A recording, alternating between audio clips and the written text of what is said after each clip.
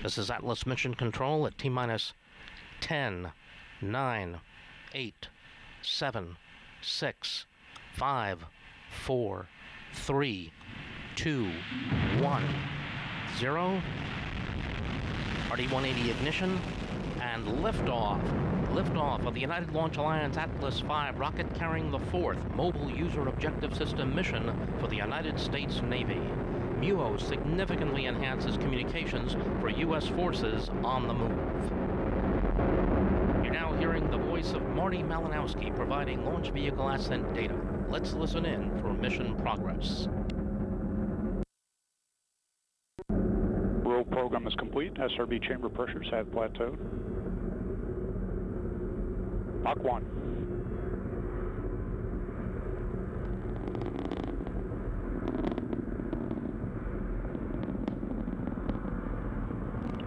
And booster has throttled back up right on schedule.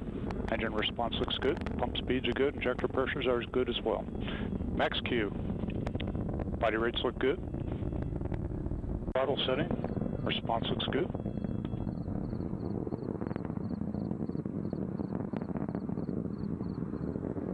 And we have begun to throttle down.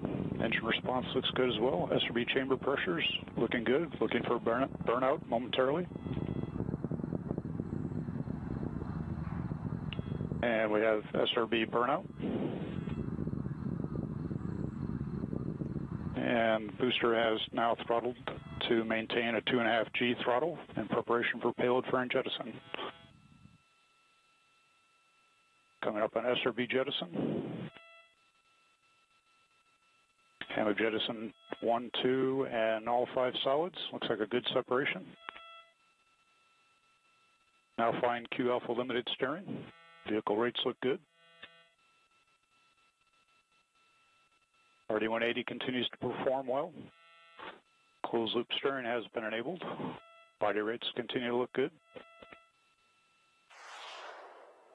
Current altitude is 41 miles. Downrange distance 58 miles. Current velocity 4,992 miles per hour.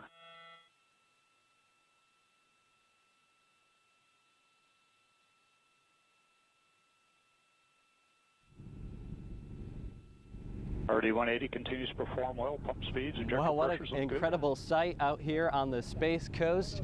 An Atlas V rocket kind of makes an early morning sunrise of sorts for us here on the Space Coast, and that is quite the impressive early morning sight out here. Quite visually spectacular. That satellite weighs 15,000 pounds, so that's why we got 5 boosters on this Atlas V rocket, creating 2.5 million pounds of thrust at liftoff, so quite the popular launch. 2.5 Gs in preparation for payload fairing jettison. It is quite the amazing sight this morning, in fact. Now, this satellite will go 22,000 miles above Earth into geosynchronous orbit, where it will join the 3 other MUOS satellites in helping military forces around the world. That is quite the amazing sight here. This is creating quite the visual, spectacularly visual, the plume of smoke around this Atlas V rocket this morning, Beth. So pretty amazing here in person. Hopefully it was pretty cool to see on TV, Beth. Visually spectacular. I love that. Thanks so much. News 13's Jerry Hume giving you live coverage of this launch. Let's pause now and give you a quick look at your weather on the ones.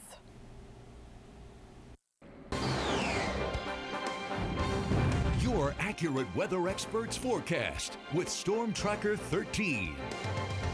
Good morning. It's now 21 minutes past the hour on this Wednesday. When you step out the door this morning, we should be in for a beautiful sunrise. Of course, we want to get your cameras and phones ready to share those pictures with us. And thank you to everyone who is always sending sunrise pictures, like Krista Hathaway Stout.